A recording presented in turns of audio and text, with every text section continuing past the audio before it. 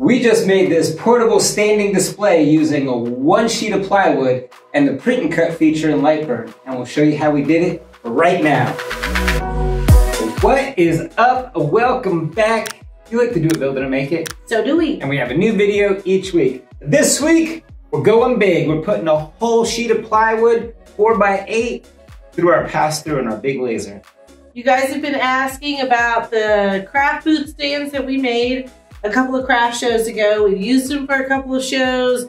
We really love them. They're easier to transport. They're much lighter than the metal racks, which we love, but these are better. And I think they just have a better aesthetic overall. So we're gonna show you how we made those and how we assemble them. Step one, we're gonna gather all of our supplies. We needed a full sheet of plywood. It's 1/2 inch, 4 foot by 8 foot. This is double-sided, finished on both sides. It's a maple plywood, a nice shiny finish on both sides so that you can use either side or both sides depending upon how it's displayed on this display rack. I mean, it's nice looking plywood. And we needed one 1-inch dowel rod. Step two, we're gonna make all of our cuts. Most of our cuts will be done on our big 100-watt laser. We're gonna be showing you that print and cut feature within Lightburn. We showed you this last week on the smaller Omtech Polar laser with our Wednesday Addams fan art. But this week we're gonna show you how to use that print and cut feature within Lightburn on a much larger scale to do a little different type of project. So we're gonna use it to do a pass-through. All right, let's open our file and get it prepped. We'll just open our SVG. It's definitely bigger than our cut area.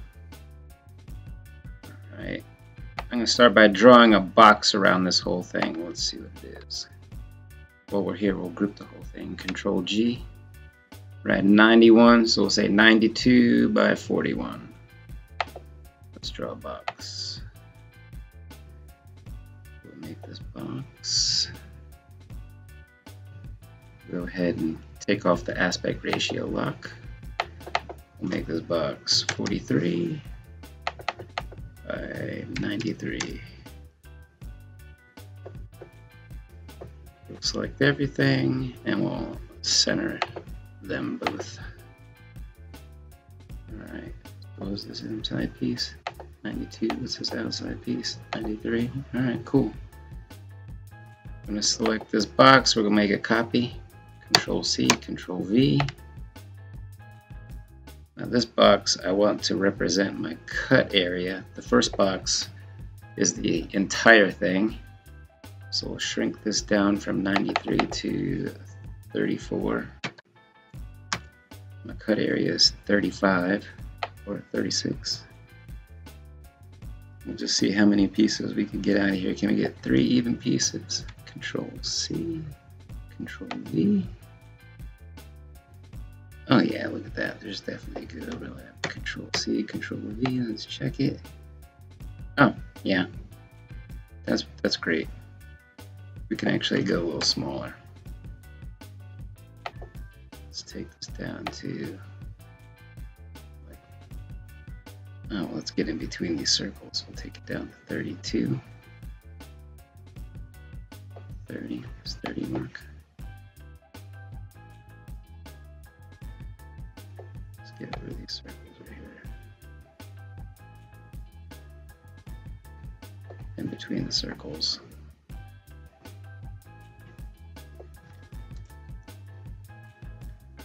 Select it, Control C, Control V.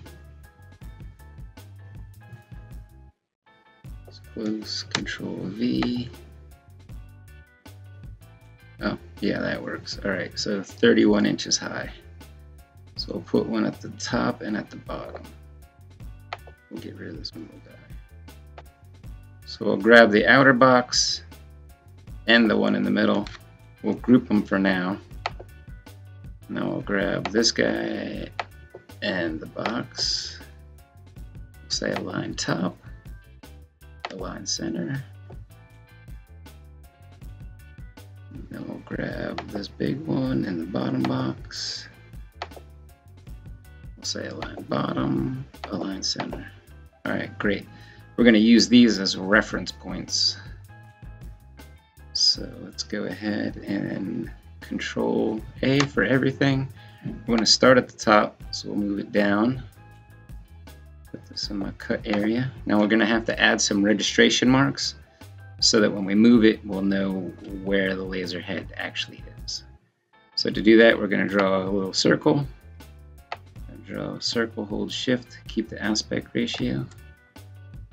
We're going to lock the aspect ratio. I just want it 1/2 inch, 0.5. Let's zoom in so we can see my little circle. Now we're going to add a line. Oops. Control Z, click, draw a little line, hold shift. Hit escape to get rid of the line tool. We'll select it. We also want this just 0.5. Drag it down here. We'll zoom in a little more. Control C to copy, Control V to paste. We'll grab it and hold shift so it turns on its axis every 45. Line them all up. Align center. Line both vertical and horizontal. Doom. We'll group it. Now we'll give this a different color. Let's say blue. Alright. I'm going to put one down here near this mark.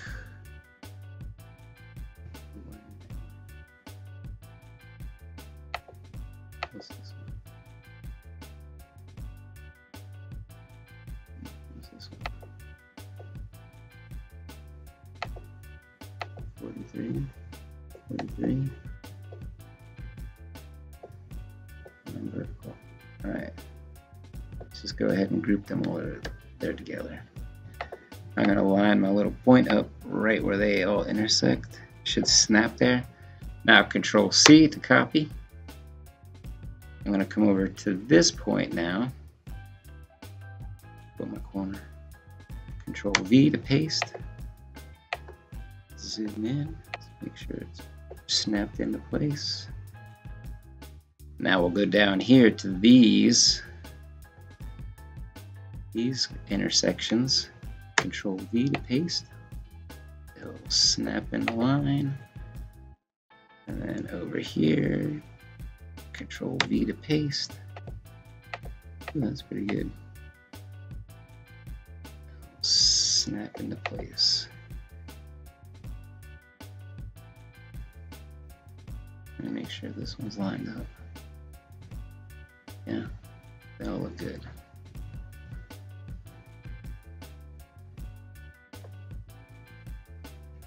Alright, now we're going to ungroup this piece again. Control U. Grab it again. Control U.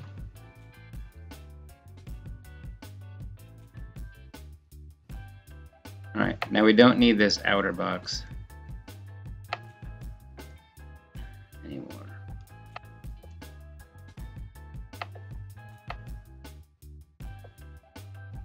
Slightly. We don't need this one anymore. We can delete it. And now inside here we'll ungroup everything. Ungroup. Let's see if it's ungrouped. Yes. Alright. These ungrouped. Oops. Yep. Control Z. Alright, so we're going to select everything that this box is touching. So we'll select this piece, this foot, the backer, and this foot. It catches just the corner of this foot. Now that this is all selected and the black box is still on top, we'll select the black box. Now we'll go to Laser Tools. We'll go to Tools, Cut Shapes, or Alt-Shift-C, Cut Shapes. Now you see that it turned these, it cut this like right down the center. It kind of sliced it. It sliced through this foot, sliced through this foot, sliced through the backer. So I'm gonna group these and make them a different color for now, so I'll be able to tell. Make them purple just for a minute. Now I'm gonna take this box up here, do the same thing. I'm gonna select this foot, and the backer, and then the box on top. I'm gonna go to Tools, Cut Shapes. Bam. let's go ahead and make this a different color too. Make this a darker blue. Oop, while we're there, I'll group it, Control G. Alright, that should leave us this piece down here. See if I can select them all, and we'll group them. Alright, see how it cut right there? Just sliced right through everything. Alright, we got our 3 different pieces, and we're going to start by cutting this up top. Now let's put all the colors back, so we'll grab this one, make it red. Grab this bottom one, make it red. Now these blue marks, I just want to engrave. And I want to cut out the red pieces. I want to engrave or score these blue marks. These are my registration marks. And I want to cut the red marks, everything in the middle. So I'm going to come back and use these registration marks. So let's get our board loaded, and we're going to cut our first section, starting at the top. My power for 1/2 inch plywood is 5 millimeters per second at 50% power, and my score settings are 150% speed and 22% power. Actually, that's a little high. Let me go ahead and make this 200. I just want to score it by 15. Okay, let's save this while we're here.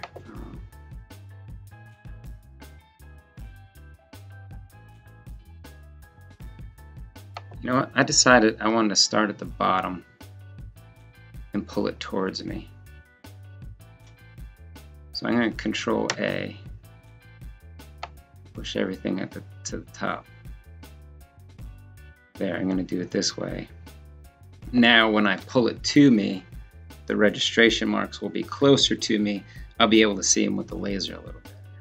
Yes, I'm going to start from the bottom and pull my way to the top. Alright, let me go load my board. Let me go load my board, and we're going to cut this first piece.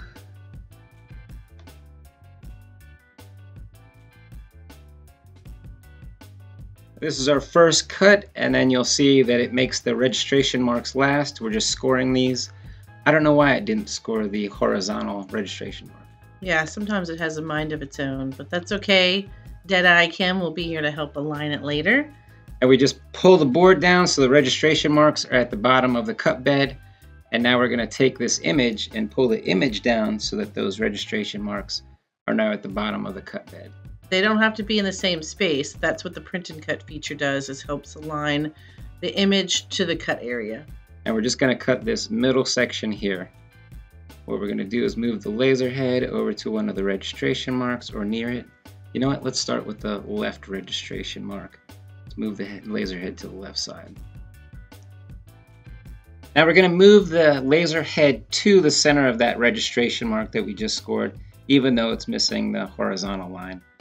And this is because we want to teach the Lightburn software where the laser heads are going to be.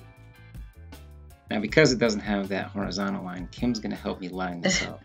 Right, this is a split screen, so I'm on the other side of the laser bed. He can't exactly see if it's lined up, so that's what I was doing. Deadeye was going to help him line up that head, and you'll see that the first pulse is close, but not quite. Now, I did bring the speed down to 3 millimeters per second so the laser head wasn't jumping around or moving too fast to try to line it up. Now, again, we don't have a red laser pointer on this machine, so we're going to close it and just give it a quick pulse to see where the dot is actually landing inside those registration marks. Now, it looks like we're putting the laser head down onto the board. It's just that warped. And it's just that left side that seems to be warped. Right. So we wouldn't normally keep it that close. In other areas, it's to the correct height. Well, the second pulse, pretty close. I mean, looking pretty dead on. That's why I was there. So let's go ahead and select this registration mark, and we're going to go up to Laser Tools, Print and Cut, and we're going to set that first target position. Now let's go set the second target position. We're going to move the laser head all the way over to the second target again. I brought the speed up so that we can move the head quickly, but now I'm going to lower the speed back down to 3 millimeters per second so that it's not jumping around. It's a little smoother to move it around inside that registration mark.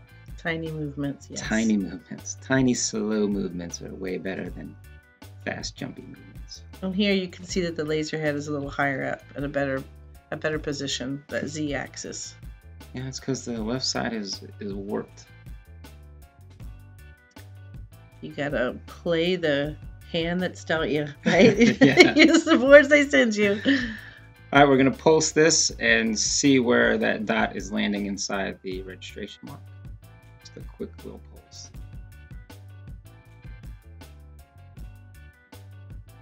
Now Kim's actually holding the camera for this pulse, so you can't see where it's landing, but I saw that it was a little bit high, and I think it was a little bit to the left. So give it a scooch. Kim doesn't have a very steady hand. Well, sometimes we get a little distracted. I think some of us know about that.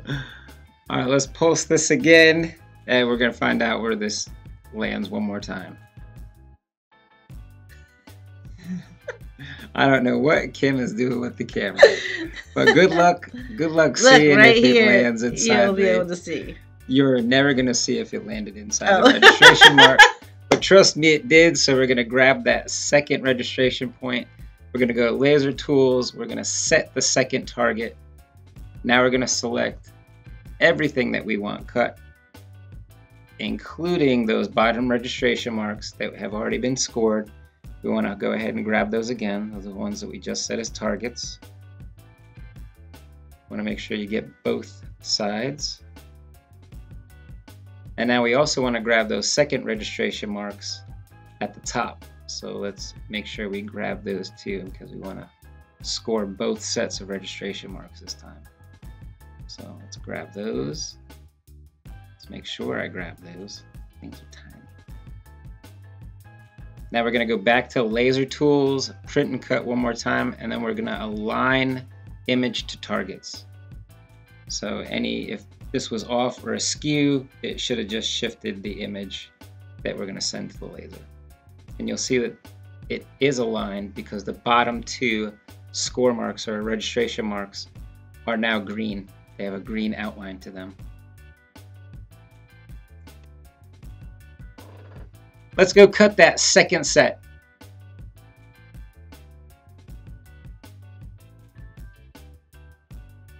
All right, these came out pretty good. I mean, that registration mark scored right over the other registration mark. You could barely tell on the left side where those met. On the right side, you can it cuts tell. Perfectly. That is mostly I think if we would have had the horizontal line in there to know exactly where it was, I think it would have been better. First one. Yeah. Mm-hmm. Now it's time to slide this board down so that those new registration marks are at the bottom of our cut bed. And we're going to slide the image down in light burn to match. Now we're going to move it on down so that those registration marks, those last set of registration marks, are at the bottom of the cut area now. And we're going to move the laser to the left side again. Third verse, same as the second. So this time we actually had the horizontal score mark, so it was actually a little bit easier to move around and center. We still had to pulse it, and the left side was still pretty warped. But it's dead center, so we're going to grab that registration mark. We're going to go to laser tools. This time we're going to reset the print and cut, and now we're going to go to laser tools and set first target. Now let's go back and set second target just like we did before. I'm going to grab the registration mark. Now let's go move the laser head and set the second registration mark on the laser. So moving the laser head to these XY coordinates and then going up to laser tools and setting these targets is going to let the light burn software know where the image actually lands on the laser, and then it should send the correct coordinates, correct cut coordinates to the laser. kind of like these two things are talking to each other. All right, everything is selected.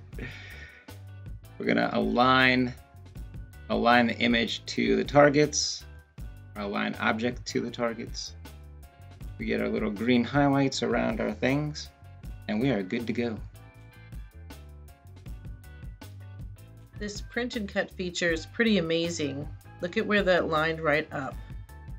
Here, this lines up with the last cut. Bam! Look at that. There you can see where it went over the registration mark again. Perfect. And you can barely tell where they met, where the two lines met. Well, I think that's mostly charring. I mean, it really does leave a smooth surface. Look at that. Yeah, they're right on top of each other. And I used almost all of the board. Look at that. And for the second cuts we made, we used our 1-inch dowel. We cut 12 5.5-inch pieces. And 2 1.5-inch pieces. Step 3, assembly. We're gonna make the easy feet. We're gonna glue 3 of these feet together, making them 1.5 inches thick. We're gonna use that wood glue and we're gonna roll it on to make sure that there's consistent adhesion all throughout the whole side of this foot. Then we're gonna add a dowel rod through the holes on either side of the slot, firming up each foot. That way there won't be any wiggle. And it keeps them perfectly aligned when they're put together.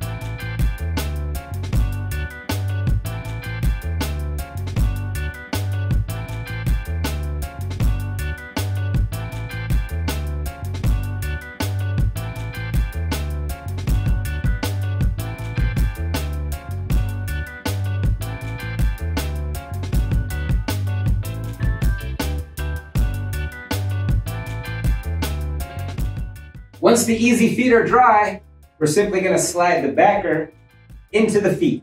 Now both the top of the feet and the bottom of the backer have a fanned out inlet that will help you slide them into place.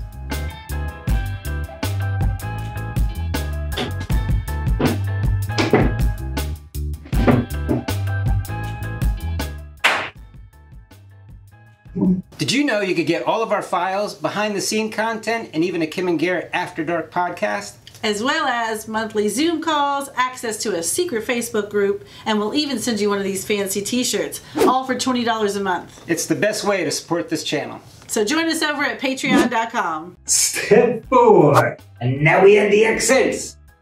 Just putting these dowels, these 1-inch dowels, into the slots, and either adding the shelves, or just using them to add maybe a sign.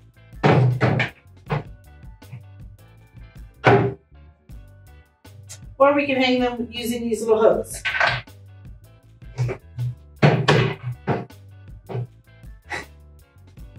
This is it all put together. Now, if you don't have a large laser and you can't use the pass-through feature like we did for our 1/2-inch plywood, we do offer this kit in our store starting this weekend. This kit comes with the back panel, a set of easy feet, 4 shelves, and 12 pegs.